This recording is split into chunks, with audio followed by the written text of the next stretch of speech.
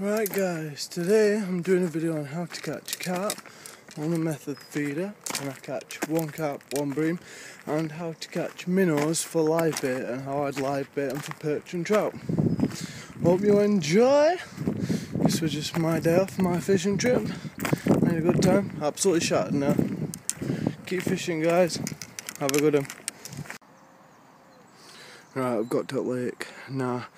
My last few sessions, my first one were there, and my last two have been there.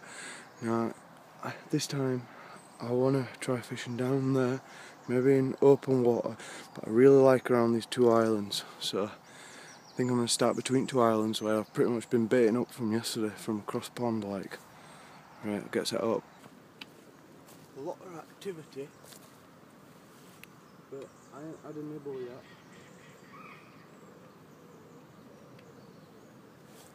I ain't had a nibble yet, so I feel like the best thing to do when you haven't got much bait in water is to keep replacing your method feeder every 5 minutes till you get a good amount of bait in water, start getting a few bites, and then you can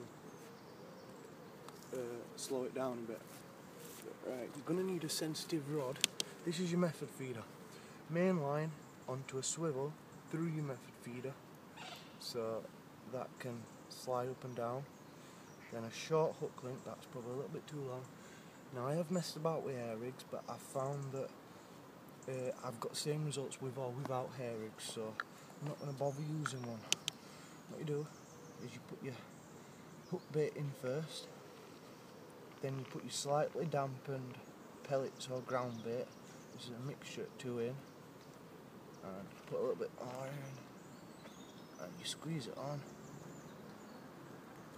You could do this all by hand, except when you've got it, you could never get it that nice by hand. So yeah, now I'm going to cast it out. I might change to just in front of island. Just in front of left island.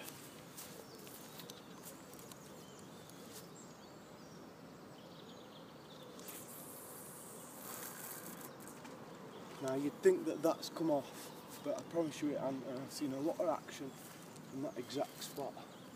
But we're going to have to move this bank stick, so I'll show you how you set up.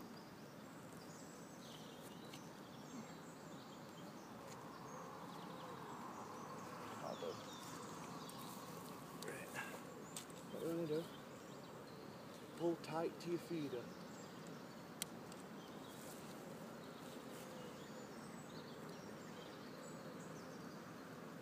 Pull tight to your feeder.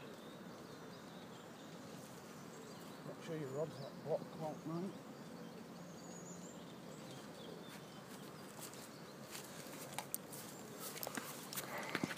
Pull tight to your feeder. You want to be at about a 45-degree angle.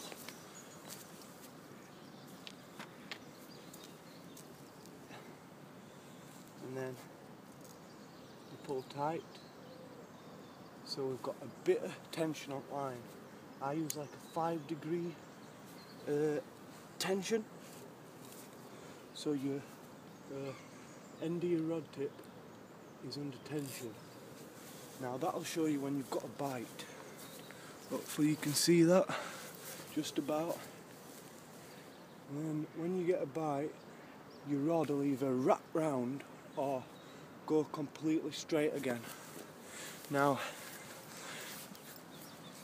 it's a good idea to be sat next to your rod, obviously, because your rod could fall in, but you don't want to be picking it up at every little wibble and wobble. Bit of action going off there, maybe I should have put it in the middle, but I'm going to stick to there for a minute. I'm also going to have a float rod as well, just in case. Right, wish me luck. I'm starting to get a lot more nibbles, as I call them.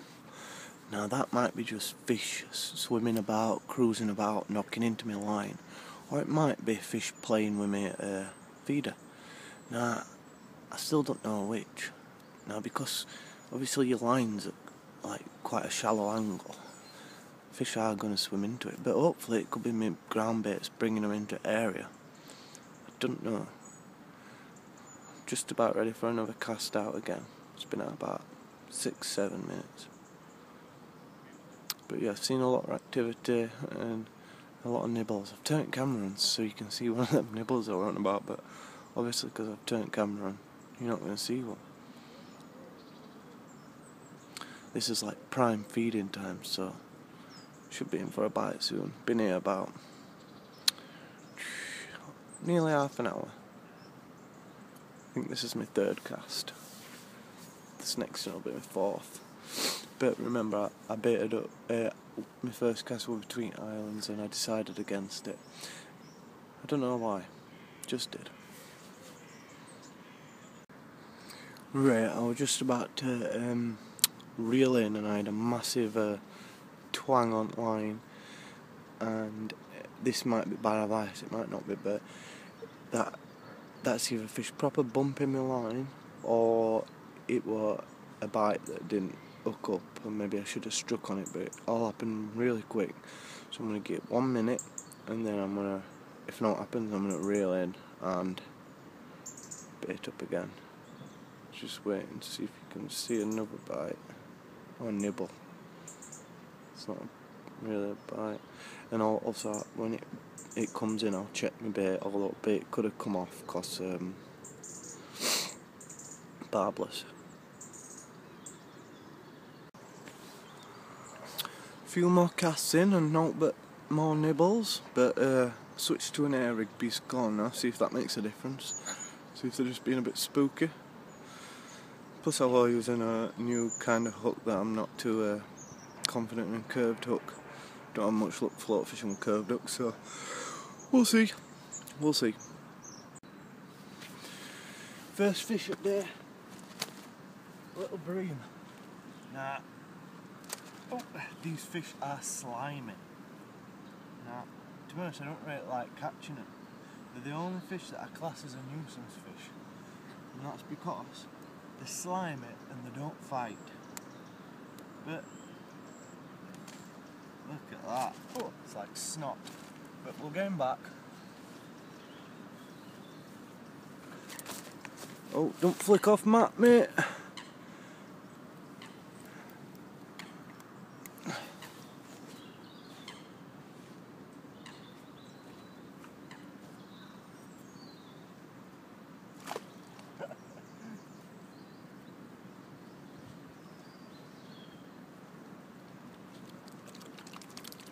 Yeah, they hardly fight, and it were a drop back bite, which means my line went slack all of a sudden. Try and get a carp. Just had another carp, but I didn't press record properly. Got a picture of it, I'll put that in now.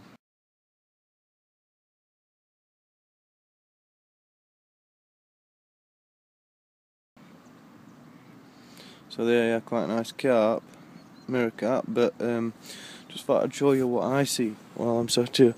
So I'm sat in my chair like that, and what I do is I lean over one side of my chair, nice and comfy, and I'll look down top of my rod so I can see bites better, because this is not a proper rod that you should be using for this type of fishing, but it works. I'm literally fishing right in the centre of the screen now. I had to go on an errand and on the way back, you can't keep me away from a river for too long, so I managed to get a tiny little grub from digging around with dirt, which I really enjoy this type of fishing, just finding a little bit of bait and catching these beautiful fish. Gorgeous. Now brown trout babies and salmon parr look a little bit like this, except where the black goes to white they have like yellow circles, but yeah, very similar. What I'm doing is I'm catching the minnows from around the rocky areas, they hide under rocks and stuff, then I'm putting them in my rock pool live well. Where is it? Is there? There we go. And I'm going to use them as perch bait or grayling or trout over there. Right, this is float fishing for minnows. I've showed you set up and that.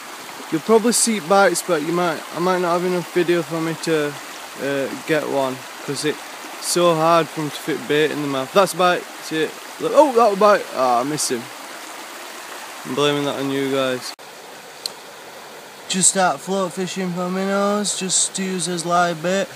Found this instead of putting them in a rock pool, so I'm going to use that. But yeah, you're basically only limited on the amount of bait you've got. But it is difficult because you've got to get their mouth to fit in that. Now I've just got a simple float rig set up with a BB right at the bottom and the smallest hook that I had on me.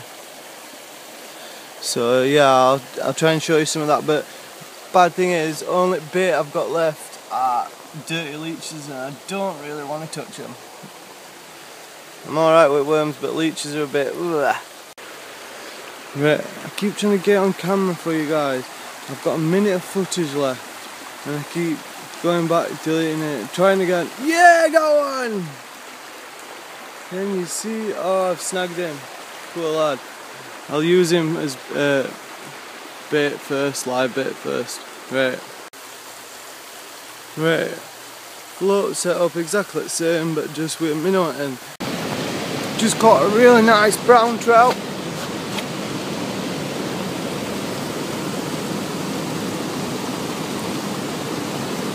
Whoa. I haven't brought my net, so I'm only expecting a few perch. So I'm going to unhook him in water. Whoa, whoa, don't snag me.